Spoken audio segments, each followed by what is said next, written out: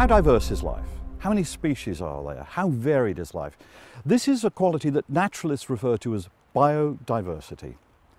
Life exists in a thin sphere around the surface of the Earth. This is called the biosphere. You can think of it as a bit like the skin on a balloon. It probably goes up a mile or two where you can find migrating birds quite high up, and you can also find drifting bacteria. It may go down a mile or two as well, where you find organisms deep in the oceans and even in crevices in rocks. But how many species are there? The truth is, we don't really know, but we know there are a lot.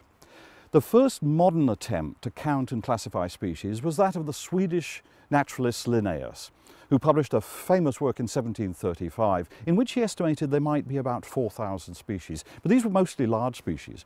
By the late 19th century, naturalists estimated that there had to be at least 500,000 species. And by 2011, most biologists would say there were perhaps 9 million different species, and some were saying that there might be up to 100 million. And that's not counting bacteria, which change so fast, so we can't really count them.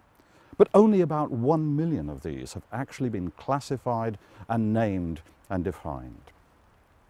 So how do you count them?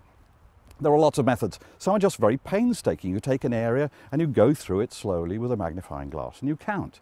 But one method that ecologists use is using mist nets.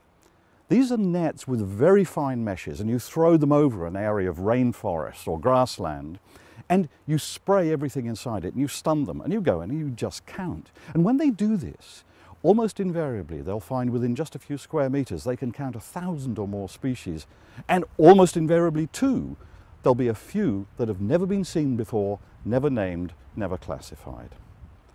So if you were to go out into your back garden, how many species do you think you could find? How many species of ferns? How many flowers? How many birds? How many worms? How many cockroaches? How many bugs of various kinds? And now imagine 7 billion other humans doing that.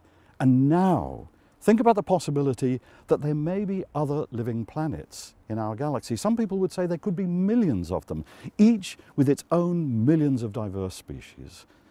Life really is staggeringly creative and diverse.